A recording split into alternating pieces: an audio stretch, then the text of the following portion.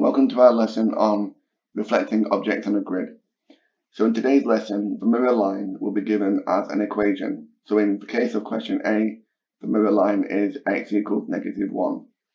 And if we consider coordinate pairs are made up of an x and a y value, so the points along this line will always be when x is equal to -1.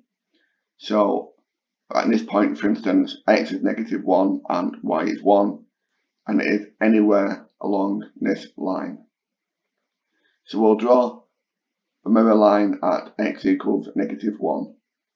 And when we reflect object A, we're going to reflect the vertices to the mirror line, and you can see this is 2 units away.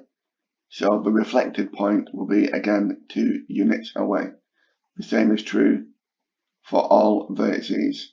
They are an equal distance from the mirror line.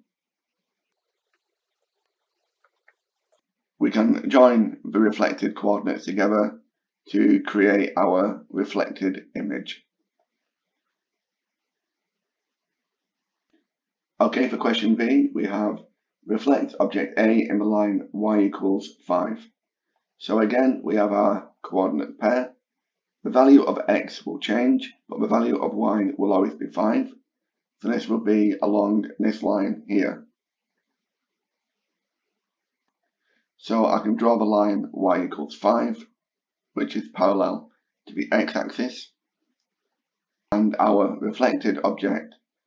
This vertex here is invariant. This is a key word for today's lesson. Invariant means it is reflected upon itself. And this point is 3 units away. So its reflected image is 3 units. This point is this point here.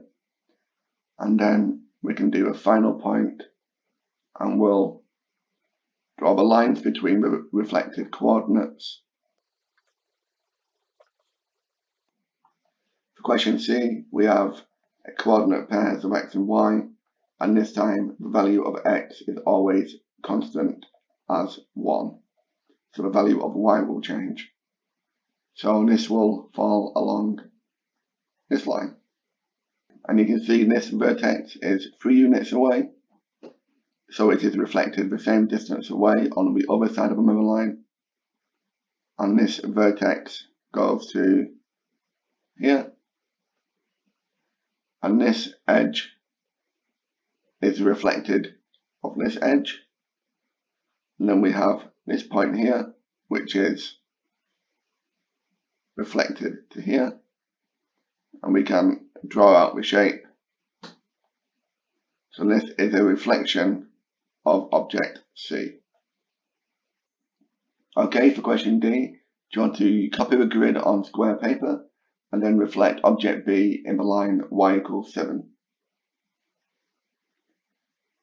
Okay, so we have a coordinate of x and y, and this time the value of y is constant at 7, and the value of x will change.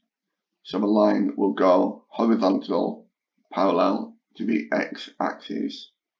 And we can draw in our line at y equals 7. So now we can reflect the vertices to the mirror line. So this vertex is 1 unit away. This vertex is the same. So this edge is reflected to here. This edge is reflected downwards. And again, on the other side of the mirror line. Okay, do you want to try and reflect object C in the line x equals 0 by pausing the video, and you can resume it when you're ready. So for question E, the coordinate pair of x and y, this time the value of x is constant at 0. So this will be on the y-axis.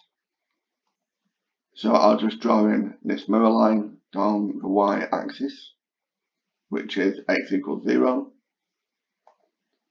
And I can reflect object C. This vertex is 2 units away, so it is 2 units on the other side. This vertex is 4 units away, so it's reflected to here. I'll recreate this edge. And then this vertex is reflected to here. and then I can close the shape, and this will be the transformed image of the object C. And finally, we can reflect object A in the line y equals x. Okay, for question F, we have a reflection of object A in the line y equals x. So because y is equal to x, whatever value the x coordinate is, y will be the same. So if x equals -8, y will be the same. And you can see this creates a diagonal line where y is equal to x.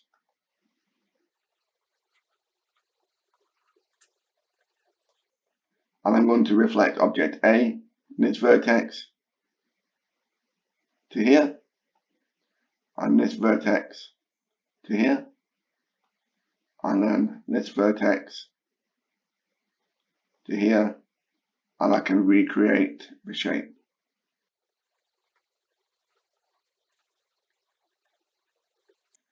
Okay, thank you very much for watching. I hope you found that useful. Thanks again, and take care.